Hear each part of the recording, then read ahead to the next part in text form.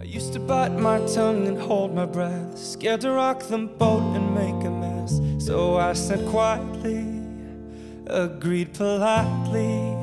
I guess that I forgot I had a choice. I let you push me past the breaking point. Talk about what does that mean to you specifically, and what does that mean as a big group? What does it mean as a big group, and what does it mean to you specifically? So just kind of go with that. So, some of you just juniors and seniors lead the way. What does that mission mean to us as a group? What all about helping, I think.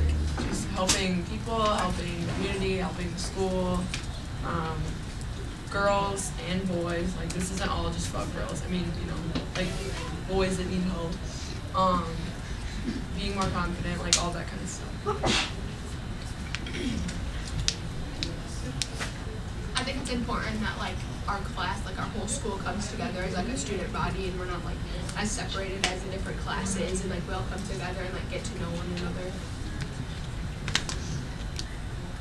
Yeah, I think a lot of our mission statement is about like all of the girls in our school coming together for a positive difference and being unified as one group and realizing that we all go through the same things and using that truth to our advantage.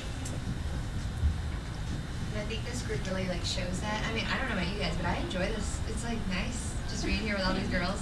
And I feel bad I don't know everyone's names, but I think it kind of like shows that we're all alike and we're all similar in the same way, and we're all going through similar things. I am the tiger fighter, dancing through the fire, 'cause I am a champion, and you're